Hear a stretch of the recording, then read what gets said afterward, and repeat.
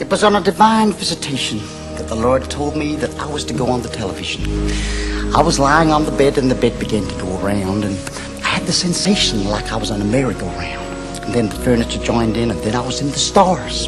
There were stars everywhere, above me, below me, to the left of me, to the right of me. Millions and millions of stars. And the Lord said, the stars, the souls that you will win for me.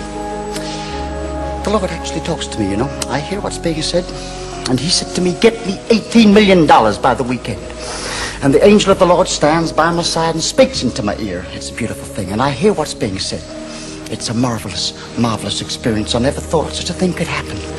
In the name of Jesus.